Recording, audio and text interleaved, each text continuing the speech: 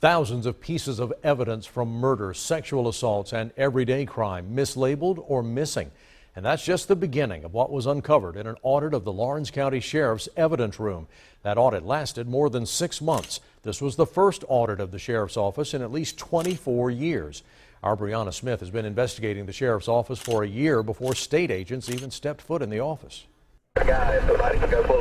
As officers respond to murders, armed robberies, and petty crimes, the pieces of evidence they take from those scenes are intended for justice, evidence that can make or break a case.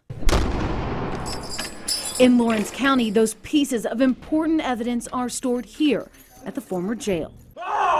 The same place that hosted the annual haunted house for charity. You see, these halls that were used to spook were also where evidence, guns, and even drugs were being kept, right next to where families were walking through. These things were locked and secured, so to speak, but at the same time, I would have had a concern about the safety point of it. They would soon learn the safety aspect was the least of the problems. Both outgoing Sheriff Ricky Chastain and incoming Sheriff Don Reynolds requested an independent audit of the evidence department by state agents. Audits are only recommended during changes in leadership. They aren't required. The reason for an audit is to make sure that evidence is being stored properly and being tracked accurately. There hadn't been an audit done in Lawrence County in at least 2 decades. It was chaos, yes. Pictures from SLED depict what agents walked into, rooms of evidence from dozens of different cases thrown together. Stacks and stacks and stacks of guns, not logged, not properly tagged, and not properly disposed of. We have guns back there now. I know this dates back into the probably 1990s. Agents had to start from scratch, taking weeks to sort out the thousands of uncatalogued items that they discovered. We found drugs, we found money, found just old evidence that was laying in there. Not labeled?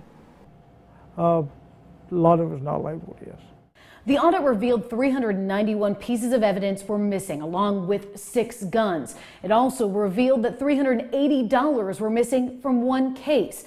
Pieces of evidence that were surely important to dozens of cases here in Lawrence County. The only problem is with little paperwork, they were unable to find out what cases were impacted by that missing evidence and what justice may have been denied. If you're not being accountable with the evidence, you don't have too much leg to stand on. Part of the reason the evidence is so hard to track is because it was being kept in several places in the sheriff's office with no logs. Some seized money was taken to a bank to be deposited and earn interest, while other cash was kept in this narcotics safe, along with guns and evidence, all with no record of what was coming in or what was going out. What was shocking was what had been done by the sheriff's office in Lawrence County with those assets that had been seized. That should be a shock to anyone. Representative Gary Smith is currently sponsoring legislation to reform South Carolina's forfeiture and seizure law.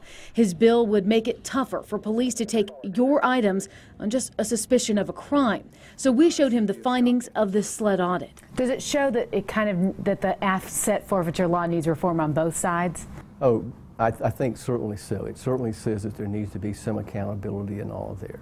Now Sheriff Reynolds is looking to do just that. Over here they have all their supplies. The thousands of items that were logged are now in order, with a system in place that regulates how all evidence is checked in and checked out. But the work is far from over. Evidence custodians are now continuing to search to return items that don't belong in custody and continue to look for missing pieces of potentially crucial evidence. There won't be this problem next time. Brianna Smith, 7 News. We have reached out to former Sheriff Ricky Chastain several times while investigating this story. He received a copy of the SLED audit and its findings, but the former sheriff has yet to respond to our questions on how this situation in Lawrence County happened.